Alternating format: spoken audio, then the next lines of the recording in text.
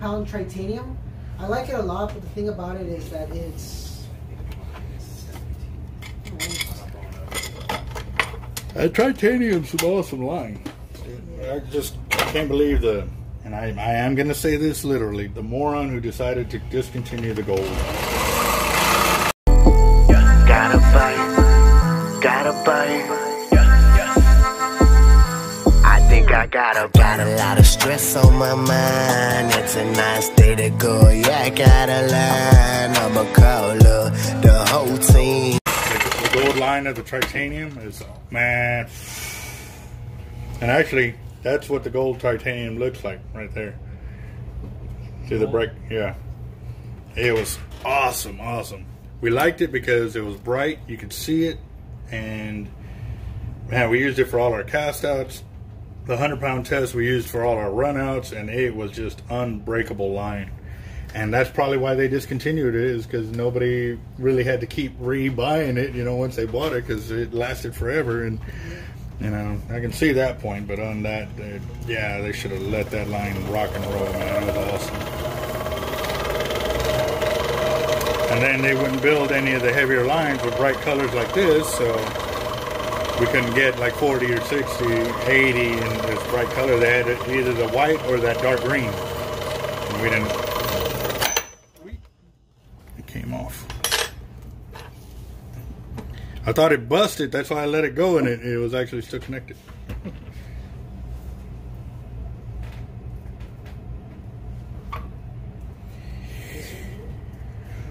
Oh,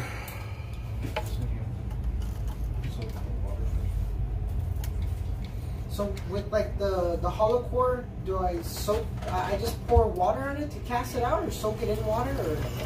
Just before you do your cast, just pour water on it. That way it can wet the line and so forth. Normally, what they were saying too is like they would do a simple cast to get, you know, after they did the first wet, they would do a simple cast, not a power cast, to get deeper in the spool, and then re-wet it, and then pull all of that back in, so that way when it did go through, it would be further deeper wet. You know what I mean?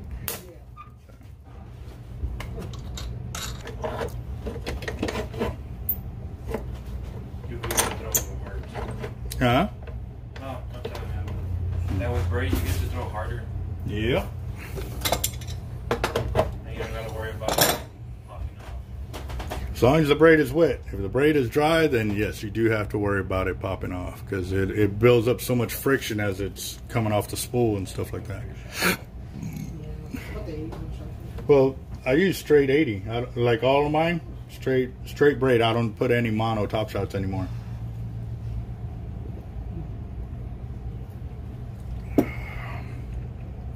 Yeah, on that one, so it'll be like 60 pounds as much as it goes, and then down spool it and see how much of the 80 pound good for a top shot. Okay. 80 pound. The diamond again? Yeah. Can you check to see if that spool has a hole in, so I can put the brake in? No, like a little locking hole. I think so. A little. How you doing, boss? How can I help you? Spooling? Top shot. Okay. And pardon the shop stink. Our bait died on us this weekend, and we didn't know until today. I can't smell, man, so Oh, okay. good. You're golden.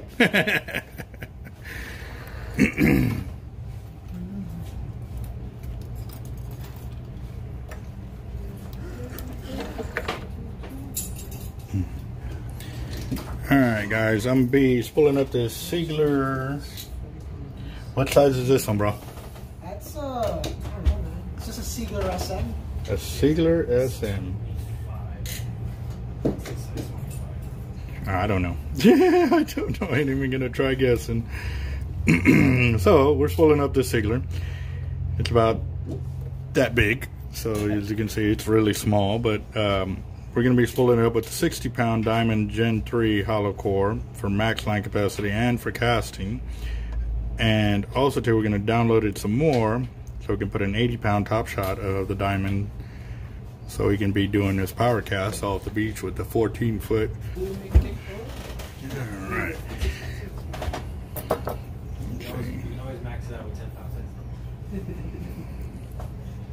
So, what are y'all talking about? Like the 130.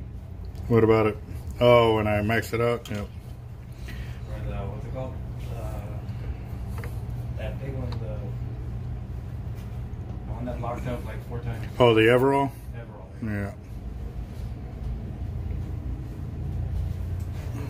Yeah. After everything was said and done, he ended up getting his money back because they didn't stand by what they said they were going to do. They said they were going to find out and fix the part and then send him a whole new reel after everything was said and done because it got abused in shipping back and forth and stuff like that. So he ended up just getting his money back on it and stuff. So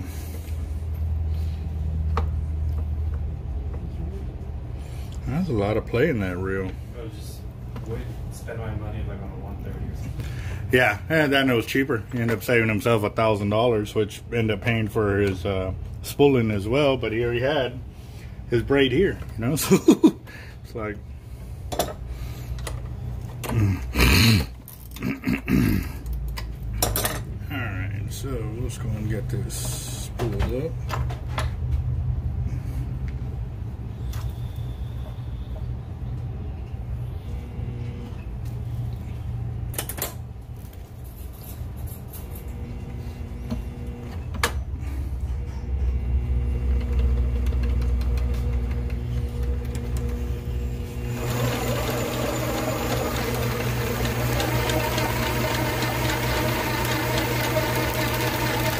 Whoa. Bro, come look at your housing. Right here on this left side. Watch it. Oh, yeah. Uneven. Oh, it's moving. Like it's moving. Like the whole thing moves. It's on. You're recording, right? Yeah. Okay, good. Yeah, these. So you can send it to Siegler. Do I go ahead and keep going? I mean, Because that looks extremely weak. Like, Yeah, because it's an open. It's an open. look at that. Look at that. The whole thing just moves. oh, And I barely got any tension on it. You know, just enough so I can keep the braid tight. yeah. Let me record this then. I'm probably gonna send it. I'll send it back to Siegler to see what warranty could be done on it. Because it has lifetime warranty. So, I mean, am I gonna go? Yeah, just I'll record it. I'll have to send like an explanation of the warranty. Mm-hmm. Can you see it moving?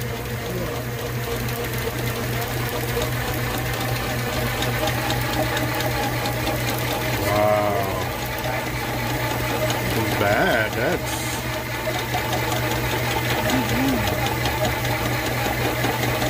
That scares the hell out of me, bro.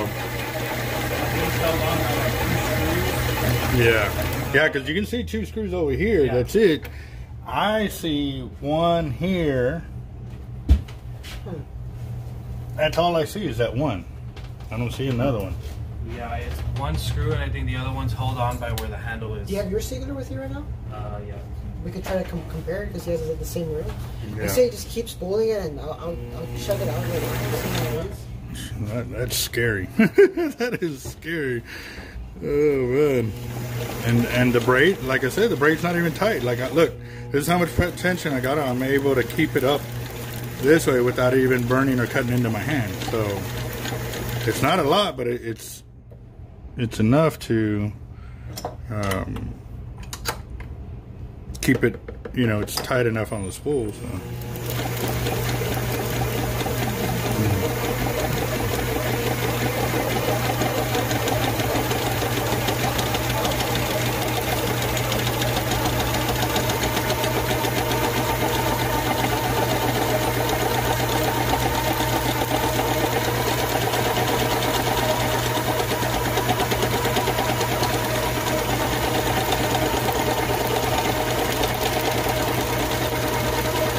Alright, so I'm at 150 yards right there. I'm going to stop here because the customer that wants it top shotted, I need to know where he wants me to switch over to the 80 pound.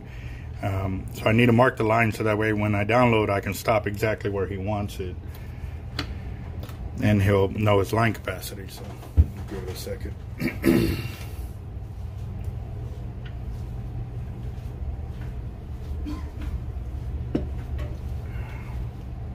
Yeah, that really scares me. You can see the whole housing move.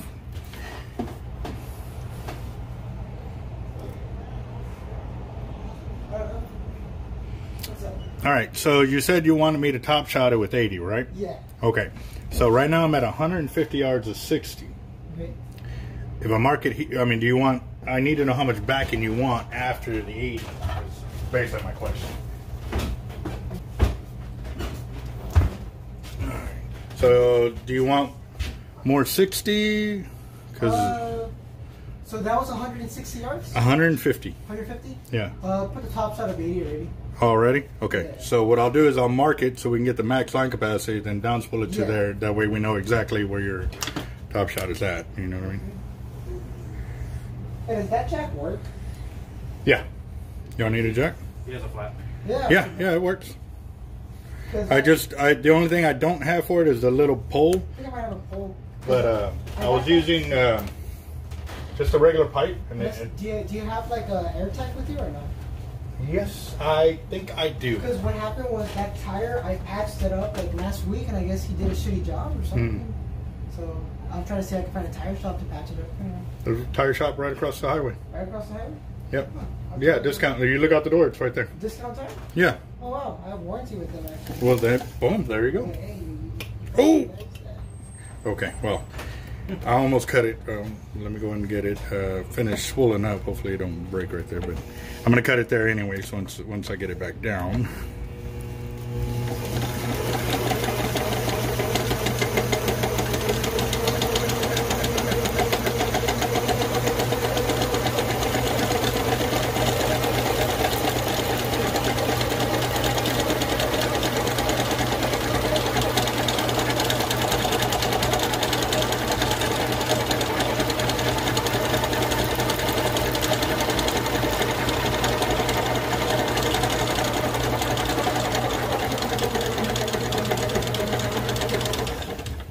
So for this Siegler that has a lot of line capacity, open spool area, this is probably where I would stop if I was doing casting out. So we're at 260 yards. All right, so this is where I would stop. And since what we're going to be doing with this one is we're going to be downloading it to the 150 yard mark to put the 80 pound on there and stuff. So keep it going. Morning. There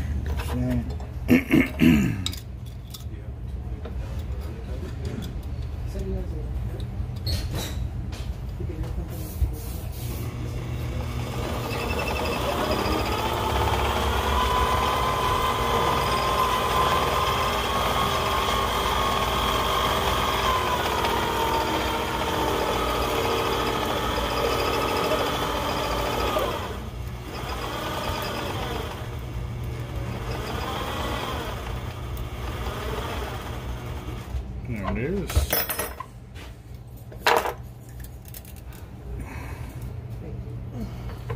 Already got a cut right there.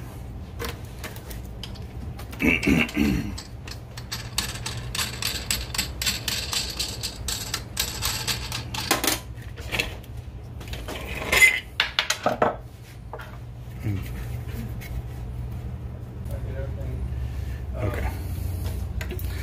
Here's the 80-pound diamond that we're going to be putting on top shot. And y'all didn't find a... No. I have to drill a hole real quick.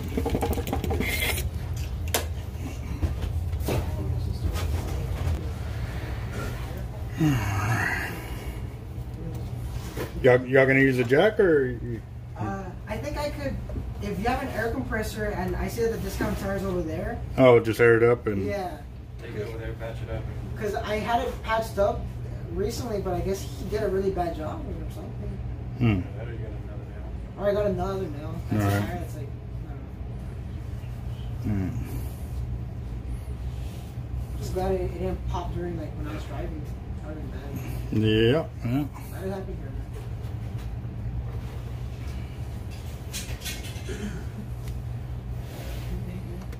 Hmm.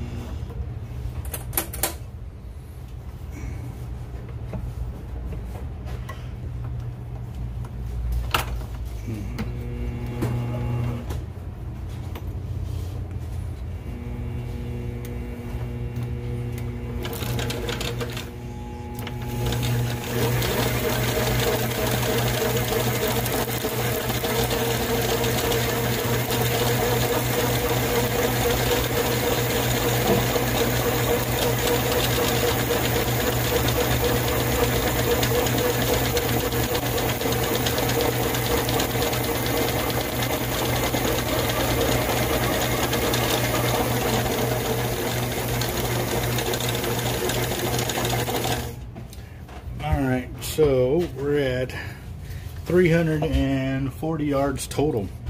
Nice. So, well, no, actually, because I maxed it out with the 60, and that was at, so it was 150 yards. Well, we maxed it out at, what was it, 275? So from 275 to 340, you're looking at 65 yards. Yeah, it'd be 65 yards of top shot is what you got on there. Because I forgot to zero it out after I pulled off that, back off to 150 yards. So 65 plus 150, you're at 200 something, right? Yeah, I got a calculator right here. 150 plus 65, you're at 215 yards total. Okay, that's pretty good.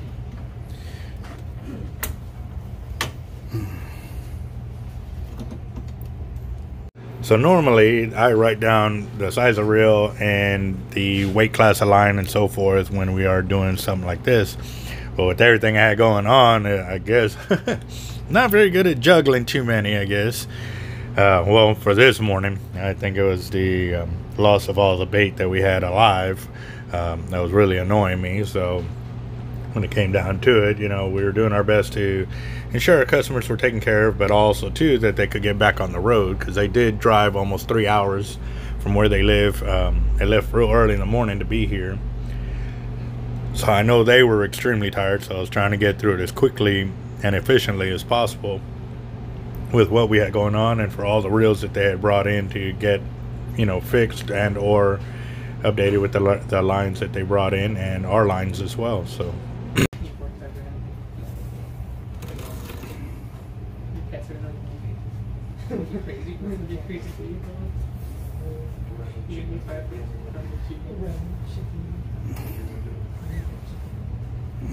alright.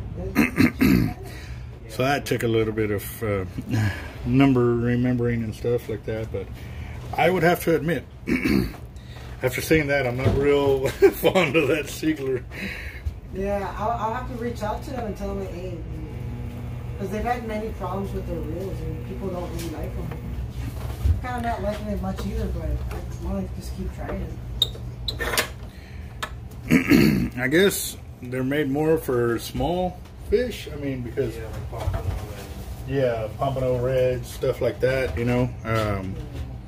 But yeah, for me, that scares me, because there's a lot of times that I'm using the rod and the handle and I'm pulling back on both, and you put enough pressure on it, you're going to offset, you know, the bridge and everything else from the spool, and that, yeah, that scares me. That really does scare me for you. All right, what else do we got?